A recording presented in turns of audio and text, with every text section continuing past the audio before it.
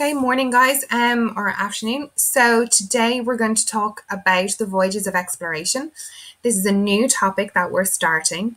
And basically what the Voyages of Exploration are attempts made by, we're going to focus on Spain and Portugal. So attempts made by Spain and Portugal to find new trade routes.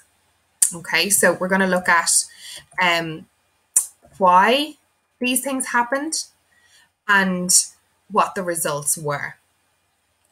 So the reason why kings and monarchy decided to support these voyages of exploration around the world were to improve their wealth, to get raw materials like gold, metals, spices, and so on.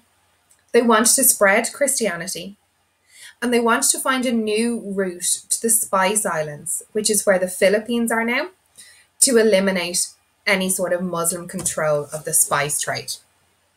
So the first explorer is an Italian explorer called Marco Polo, and he was responsible for establishing the Silk Road. Okay, so the Silk Road went from all the way from Europe to China. And voyagers and explorers would travel along the Silk Road across, and if you look at that map there, across all of those countries. It would take such a long time. But along that route, they would have to pay a toll or a tax to Muslim tribes that lived along the route. So as the Europeans traveled from Europe to China to get their spices, which they needed to preserve food, they had to pay tolls or taxes to the Muslim tribes that lived along the Silk Road.